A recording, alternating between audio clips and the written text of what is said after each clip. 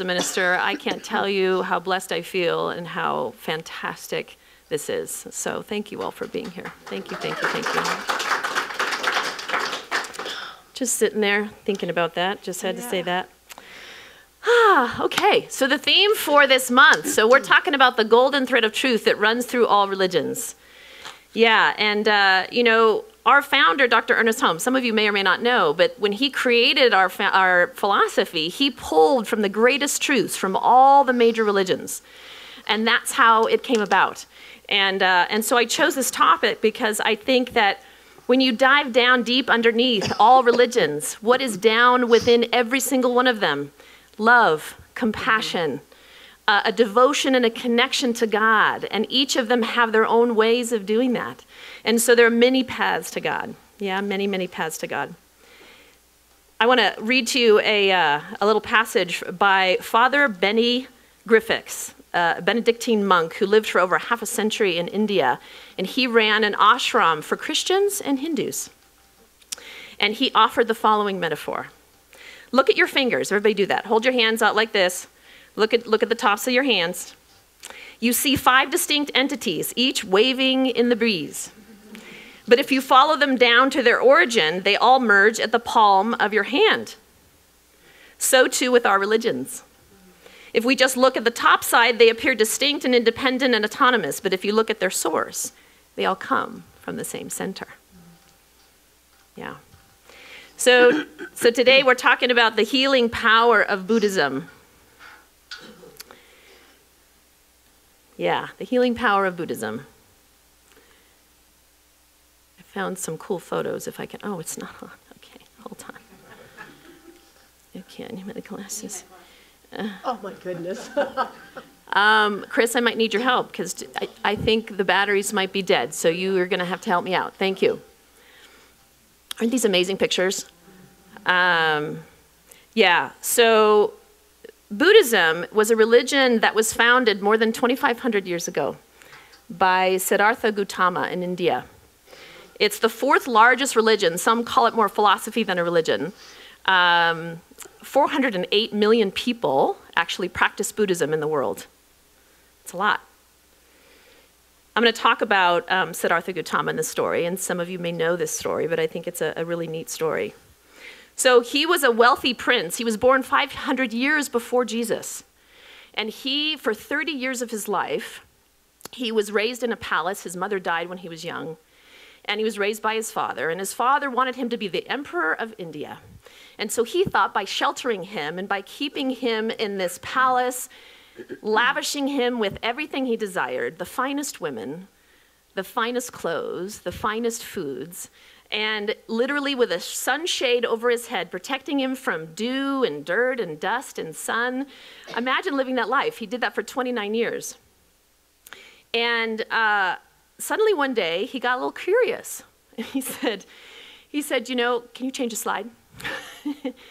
Now I'm talking about, there he is. He wanted to go out into the world and see what's outside of the palace.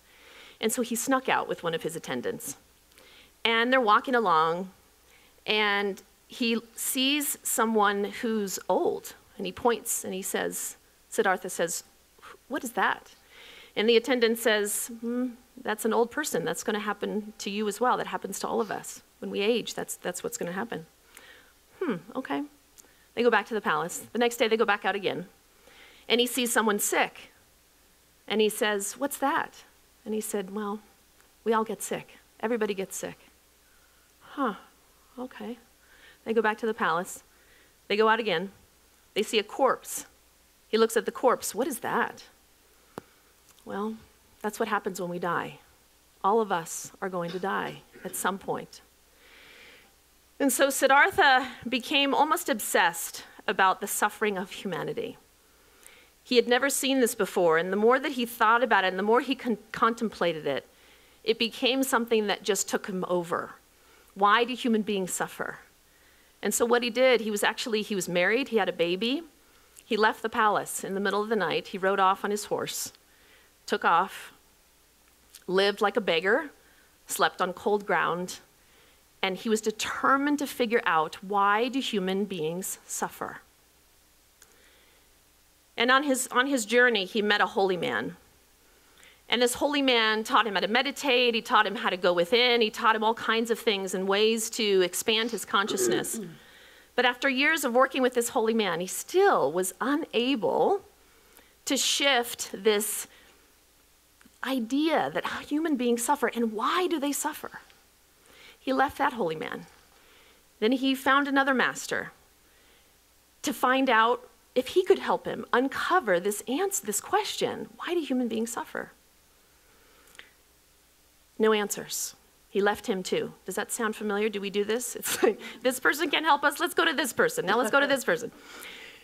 Yeah, we do that as humans. So as he was going along his journey, he finally realized that he needed to just sit and meditate. So he sat under the Bodhi tree. There he is. And so what he did was he was committed to sitting there and until his answer came. And as he sat under the Bodhi tree, what he realized is that it's not about entering a state of nirvana or enlightenment somewhere out there. We think as human beings that I just need to reach a state of peace and then I'll be happy. Mm-hmm. I need to get to that place of enlightenment or nirvana or whatever you want to call that, and then I'll be happy. But what he realized as he sat under the Bodhi tree is that this is something that is already within us. It's actually something that we can experience in any moment if we choose. It's up to us. It's the quality of the moment right now. And so we have turned the world into a painful place, he said, through our thoughts. Our thoughts is what creates this painful world that we live in. It's not the world itself. It's our thoughts that create the painful world that we see. And so it's up to each of us to reveal that Buddha essence that is within. It's up to each of us. That's where the work begins. Over 300 years ago, the Burmese army planned an attack to invade Thailand. And these Siamese monks had this beautiful golden Buddha. Chris? Here it is, yeah. And they had this Buddha there, and it was sacred to them. So they covered it in 12 inches of clay. And so that the army that came in would not see it and not take it. Now, unfortunately, everybody was killed.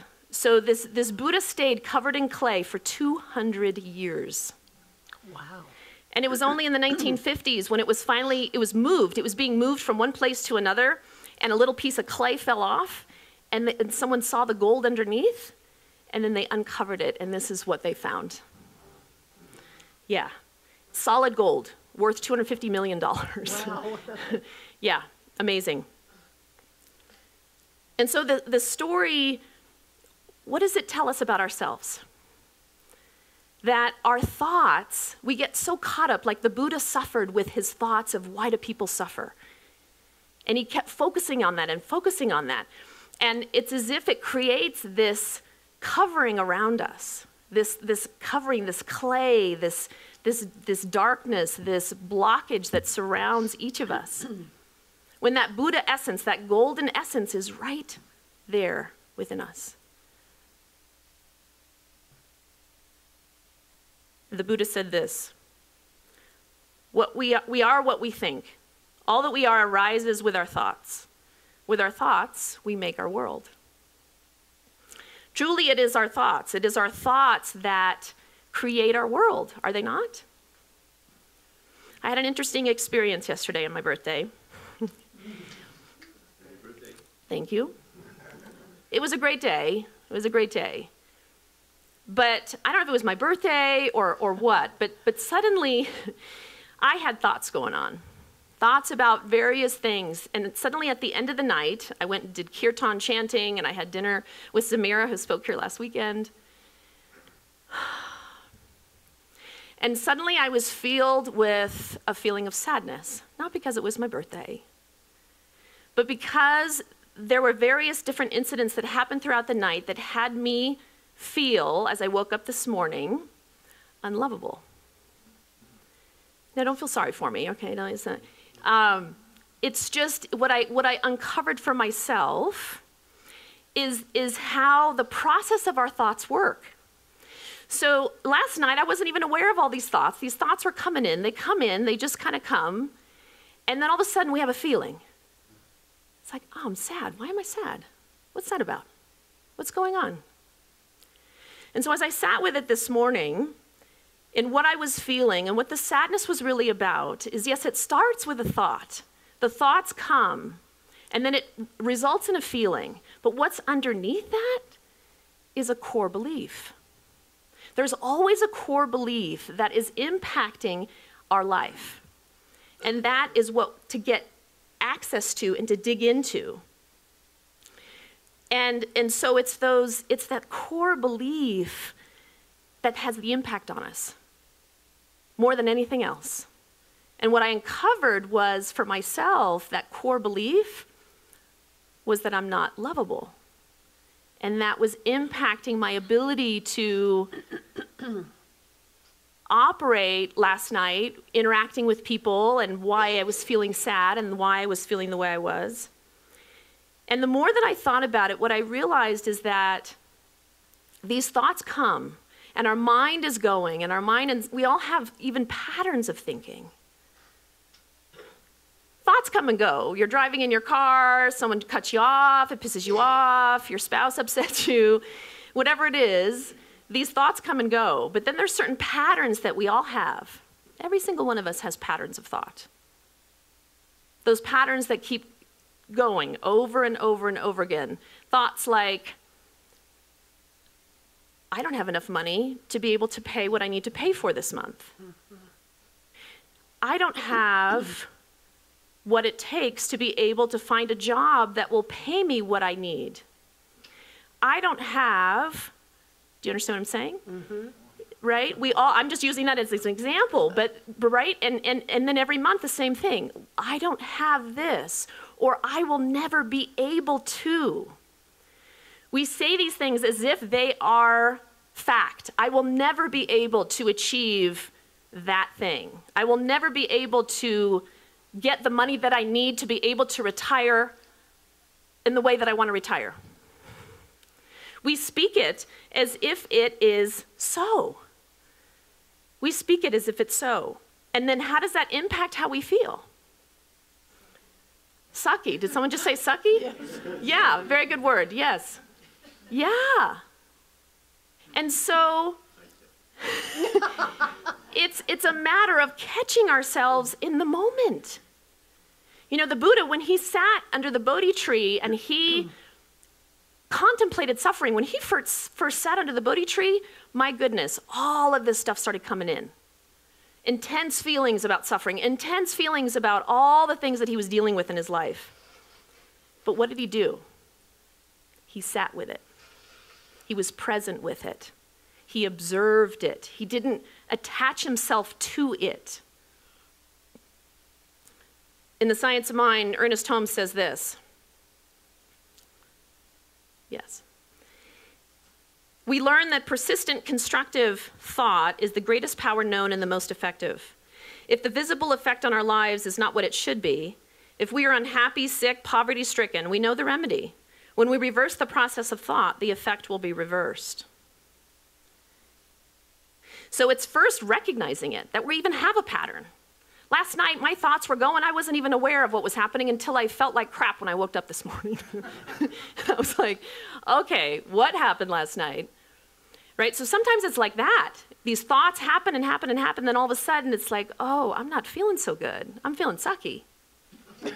Yeah. I love what Joel Osteen said about this. Next slide, Chris. The first place we lose the battle is in our own thinking. If you think it's permanent, then it's permanent. If you think you've reached your limit, then you have. If you think you'll never get well, then you won't. You have to change your thinking. You need to see everything that's holding you back, every obstacle, every limitation, as temporary. Because we as humans, we have a thought and we think it means something. And we grasp onto it as if it's the truth about our life. And we live it out that way as if it is the truth. I will never be able to do that. I will never be able to achieve that. I will never be able to resolve the illness in my body. I will never be able to get rid of the pain in my back. Yeah. We all do this. Yeah.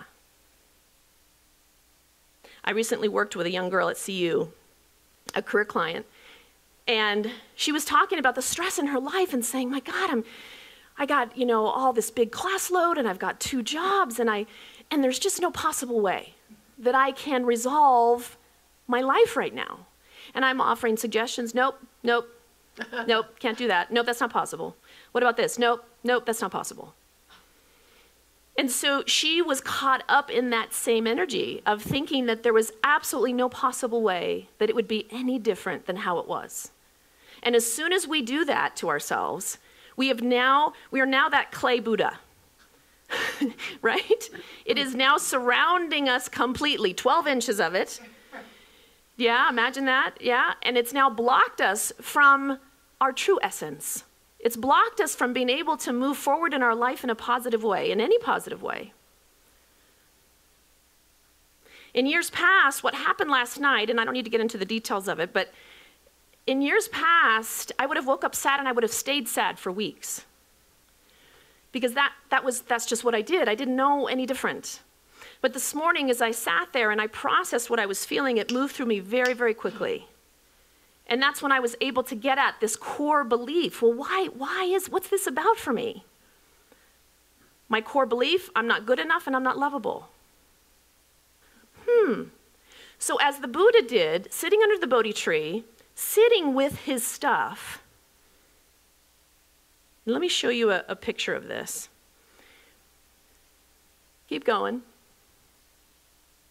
I'm going to come back. Keep going. Keep going. One more. So this picture, do you see that? So when the Buddha sat under the Bodhi tree, serpents, snakes, evil things surrounded him. Did he fight it off? No. He sat with it and he just allowed it to come to him and it neutralized and disappeared. That's how he was able to experience enlightenment. And that's what happens to us with our thoughts. The thoughts come in and we attach ourselves to it. We think, oh, that thing, whatever that thing is, and we attach ourselves to it and we dive into it even deeper instead of, okay, that's interesting that I had that thought. Okay, that's interesting that came up for me. We add the meaning to it. As humans, we love to do that. We love to add meaning to everything. And then what does that do? It sends us on a spiral downwards. Yeah. And so the Buddha sat and was present. He was present with what he was experiencing. He didn't fight it. He didn't judge it. He didn't make it wrong. And that's the other piece too, is how often do we judge ourselves for having those thoughts, particularly in spiritual communities? Oh, no, don't have that negative thought. Don't think that. Don't go there. You're not spiritual if you have a negative thought. Don't do that. Don't judge yourself for having a moment like I had last night, where the reason I was sad for 3 weeks years ago and I would go on with my sadness is because then I'd shame myself for it.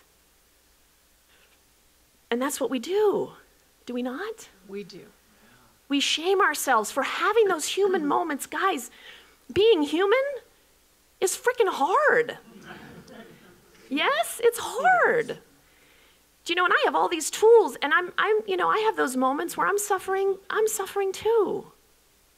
But the difference is when we have those experiences, we always have a choice.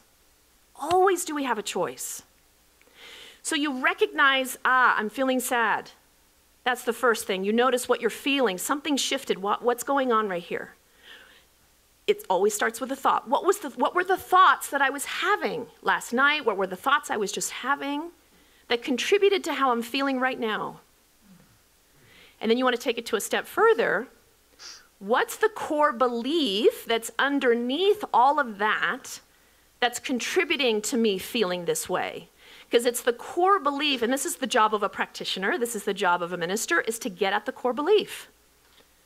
Because this is why affirmations are powerful, we say them every week, but why affirmations often don't work is because we're not getting at the core belief. We're just simply saying, I am financially abundant, I am financially abundant, I am filled with financial good. And our core belief is, I'm not worthy, or that. I'm not worthy of receiving the financial means that I know that I desire. Do you see that? Yeah. So if that core belief is there in the background, you can do 50 million affirmations. It is not going to touch it. So if you're courageous enough to sit back for a moment and be with all of this, being with the thoughts that are in the pattern of the thoughts that are creating this, and then dive a little deeper, a little bit. What's the core belief? Core beliefs go back to our childhood. My core belief of I don't feel that I'm loved and I'm not good enough goes back to when I was 2. Now I've done a lot of work on this, so I know this, okay? But it often goes back to when we're a child. Something happened back then that contributed to how we feel today. And we're operating on top of this core belief, and we're walking around not understanding why something's not working for us. Yeah. Now, the good news is that it can be shifted. It absolutely can be. How do we do that? We do that through loving ourselves. So many of us grew up in households where we were not loved in the way that we deserved to be loved, or the way we desired to be loved, or the way we needed to be loved. So many of us didn't receive that. So we need to pick up where our parents left off. We need to parent ourselves. And so when we recognize a thought pattern, we recognize a pattern that comes through us, we recognize a core belief that we are holding on to.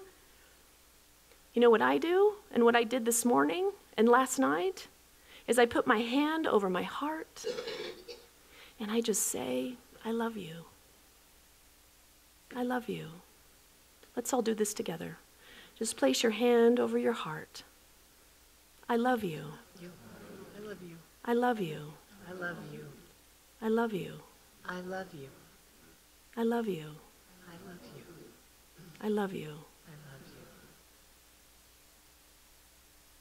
It's such a simple, simple thing.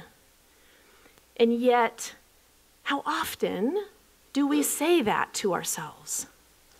How often do we love ourselves? Ever? We love our families, we love our children, we love our spouses, we love this community, and we show that. But how often do we actually love ourselves? For the human walk and for all that it takes to walk this human walk. Mm-hmm. And for all that each one of us have experienced.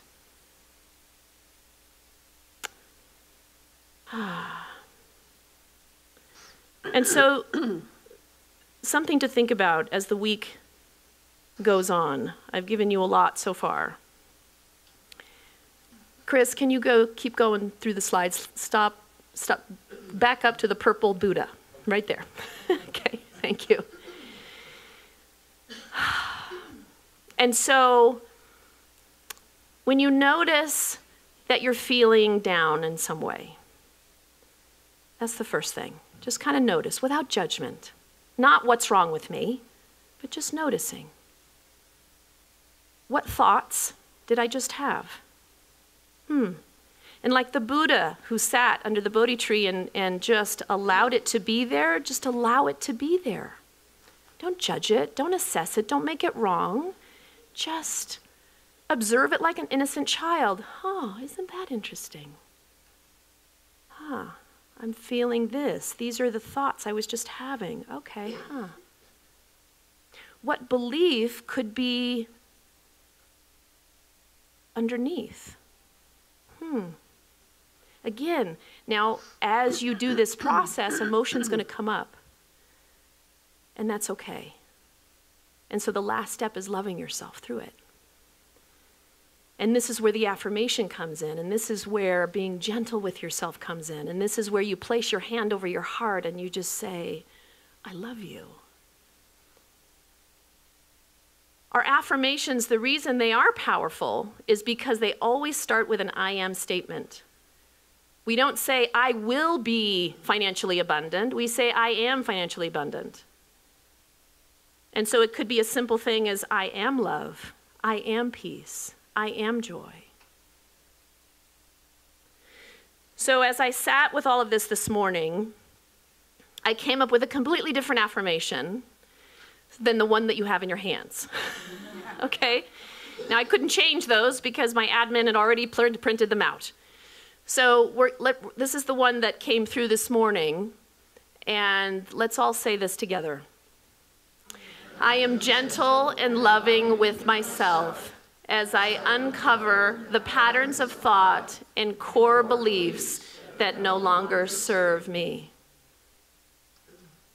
So being gentle and loving with yourself is the key. That is the most important thing that we can do for ourselves, is be gentle and loving. Be gentle and loving. And so I'm going to leave you with that, and to continue practicing that as the week goes on. And if you need support, certainly our practitioners are here. I am here. We're all in this together.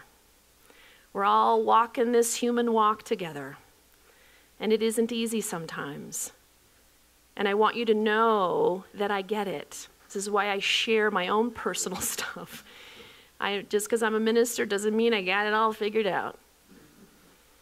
So please know that I love you, we love you, and I just invite you please to be gentle and loving to yourself. So practitioners, stand in high consciousness. We're going to move into prayer now.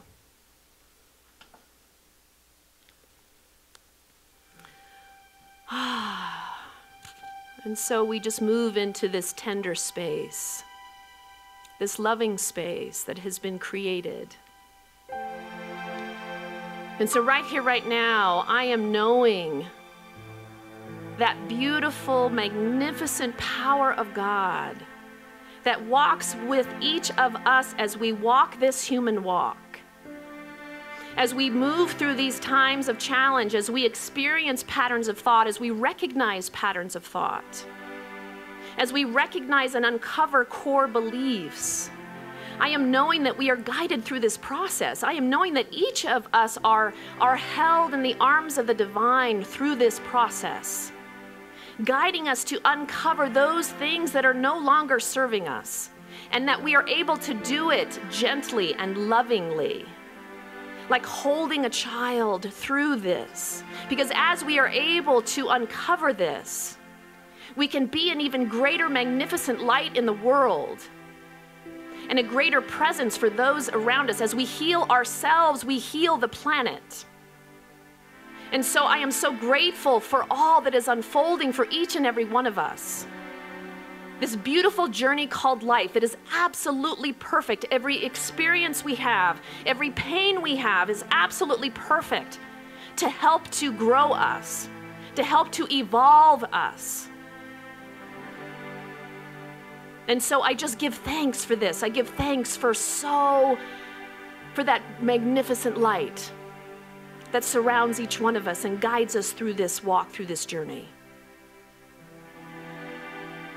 And so we're going to do something a little differently now. I'm going to ask you to grab the hand of the person sitting next to you. We're going to bring into our services a prayer. And this prayer, each week, I'm going to pick someone who's going through something incredibly challenging in their life. And this week, I'm choosing Leanne Goff, our beautiful, sweet, and amazing being. And because prayer as a community is so frickin' powerful, that we are going to do this together.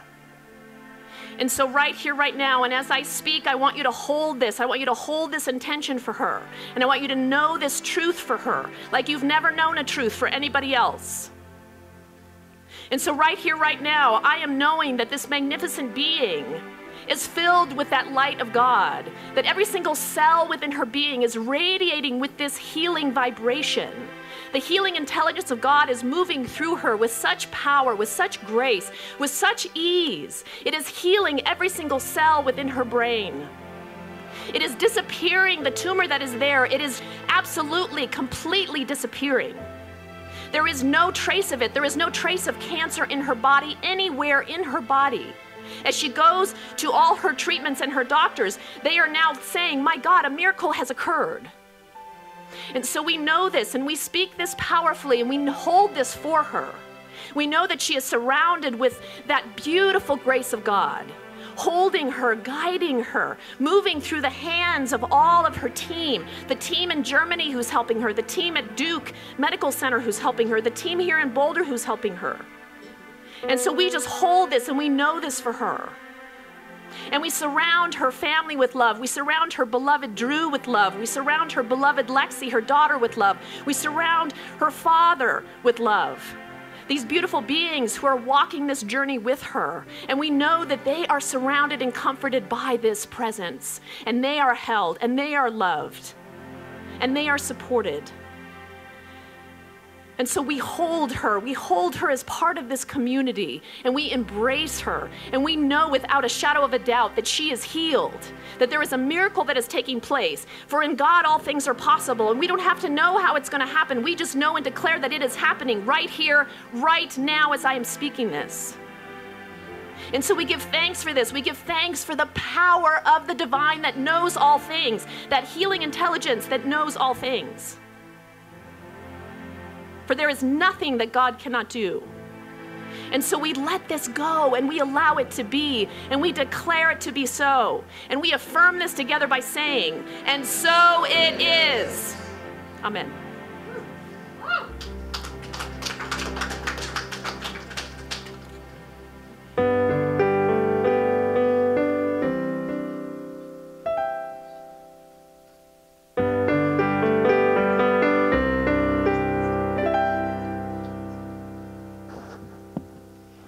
Let an angel